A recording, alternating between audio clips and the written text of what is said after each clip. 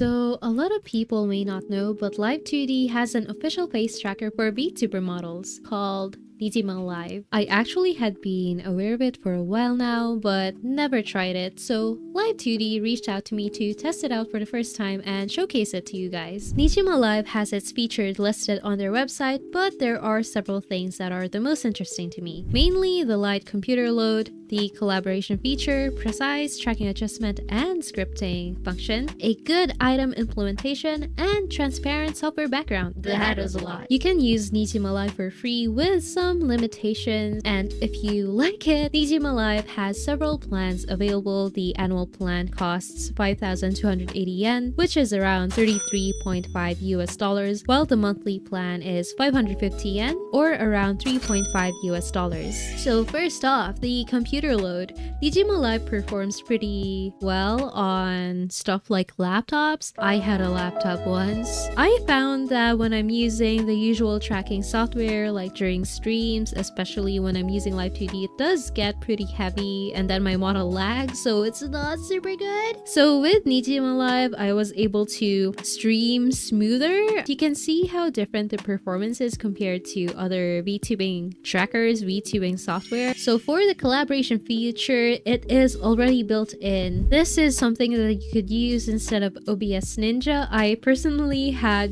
so much trouble with OBS Ninja because the bitrate changes all the time and it even gets really bad to the point that the model looks like it's exploding. If there is even just one paid user in the collaboration room, people with a free plan can still join without worrying about time limits. So if you are part of a group that does a lot of live streams together, a single subscription is going to be enough for everyone. Moving on to precise tracking adjustment, combining it with the USB connection feature is so helpful, especially when you have not so good internet. So each parameter can be controlled in terms of its sensitivity and smoothness, and you can even edit curves. The curves feature gives riggers and VTubers more control on how strongly a parameter activates. So for example, a model can open and close its mouth easier with this kind of curve. By default, I did notice that nizima Live's mouth form is a little different. It's more of like a pucker or a funnel. It does work well when you're speaking, so you can really show that mouth shape, but the model cannot frown or smile when its mouth is closed. So I asked help from the nizima Live team. So this is where the scripting feature comes in. Now my model can smile and frown with its mouth closed.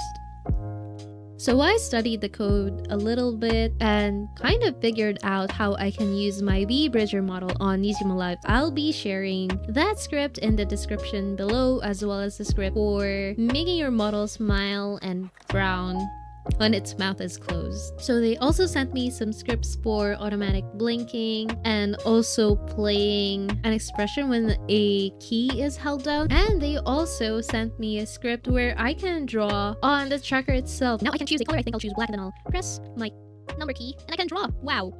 Oh, give me a second.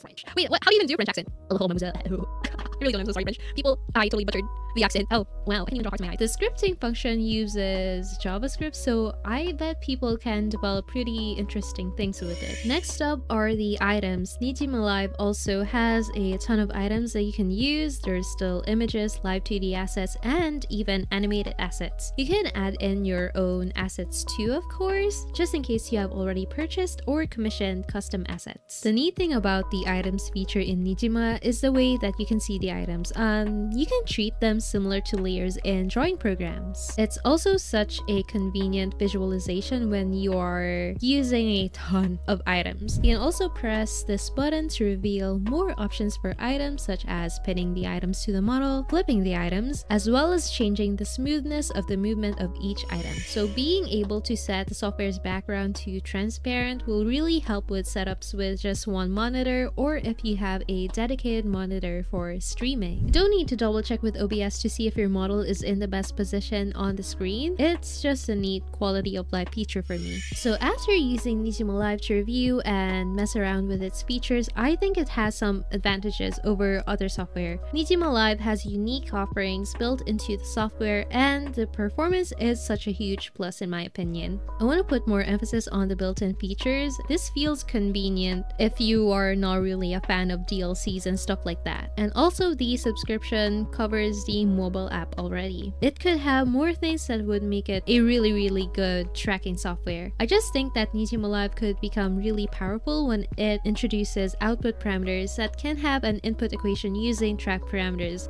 With how Nizima Live is, it's kind of hard when people have to do some scripting to have the same effect. So that is it for my video. Thank you so much for watching. I would also like to thank Live2D for sponsoring this video so I could try out and show Nizima Live to you guys. So you could check out some more videos of mine on my channel. I do a lot of Live2D content and I stream rigging quite a lot. I definitely stream. So I'm also gonna shout out my YouTube members. Thank you so much. I will see you guys again in another video. Goodbye.